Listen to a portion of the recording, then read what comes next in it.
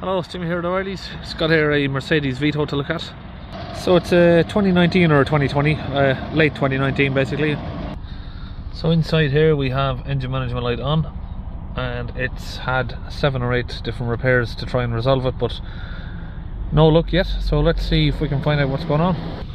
Gonna do an automatic search of the vehicle here, diagnostic scan, and we're going to look at the engine codes.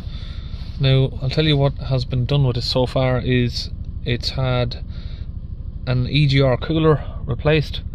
Then it went back for some more issues and the same problem he was having basically.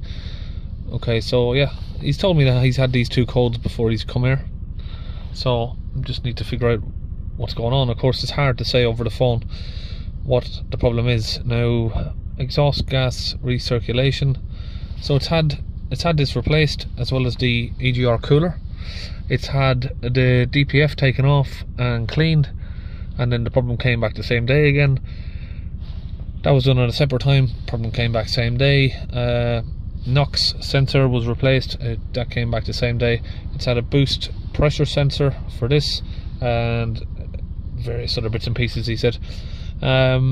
So he's had it at another place where he said they've connected a machine to the DPF to clean the DPF, and the problem came back the same day. Sorry, he brought it back to the guy who cleaned it again with the machine. I think he was talking about like a TerraClean machine, and he said he didn't know what to do, so he asked him to come and see me. So this is why we're here. So airflow. Now this is what I wasn't told on the phone. The flow rate of the EGR position, low pressure.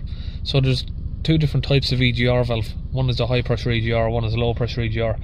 Usually if you've got a blockage of your low pressure EGR, it's a very bad sign. It's going to mean that you're getting soot into the low pressure EGR. Now the low pressure EGR, the inlet pipe that goes to it for the airflow is after the DPF, so you shouldn't get any soot at all go in there. If you're getting soot go in there, it means that your DPF is not capturing the soot. Boost pressure too low, I'm not really too sure why that one's coming up just yet, but there is a very distinct sound coming from the engine. Sort of like, sounds like it's dropped a valve maybe, I'm not sure, but it's got a very heavy breathing sound coming from the engine. But we're here to look at why his DPF basically is giving him a problem, even though it says on here it's not a DPF problem. Apparently there does be another code that comes up saying about the EGR flow. Okay, so if we look at the live data here, we can see the soot grams are relatively low, so it would seem that there's not a problem here with the DPF. System component, just trying to see where I can find the right items I'm looking for. I want to see if I can find the DPF pressure. So we got the exhaust gas recirculation there.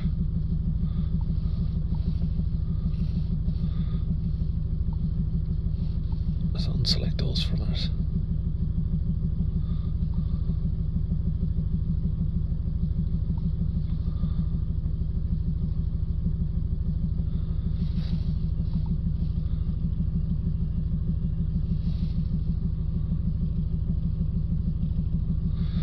Try and have a look through some of these other items. Exhaust system, there we go, differential pressure. Where is the differential pressure? Did I just see that? Exhaust temperature, differential pressure, 17, 18. Let's hold the revs up.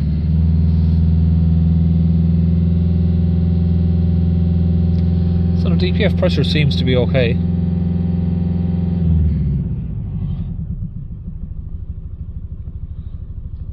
I'm not sure if you can hear that on the camera. Got a loud noise coming from the engine. Sounds like almost like the airbox isn't connected properly or something. Let's try and have a look. Doesn't seem to make much difference. It sounds like it's producing exhaust gases coming back out from the inlet manifold. Get that distinctive sound where you can hear exhaust gas coming outwards of the inlet, the air intake. So it's a newer model with the Euro 6 setup on it. Okay, so if we come around to the exhaust pipe here, would have been a Euro 6. That is going to be the telltale sign there that the DPF is no more good. It's damaged, it's letting soot get past. Now unfortunately that black soot means this DPF is letting the soot get past. So the DPF is cracked, it means this DPF is no more good. Yeah, so it definitely getting air coming outwards of the inlet there, the air intake. Put that back together. So yeah, there's no point in me trying to clean these DPF. He was hoping that I'm going to clean these DPF for him and fix the problem. Now, a little bit of a chat with the customer. He's explaining how this noise, this heavy breathing sound coming from the engine wasn't there before he had the DPF cleaned with the TerraClean machine or whatever. So I don't know if it was a TerraClean machine. It was some sort of massive machine that was injecting the cleaner in. It's possible that they've put too much cleaner in, which has got into the engine cylinders and could have bent a valve. It is possible for that to happen, but that's just speculation. I'm only just going by what the customer's telling me.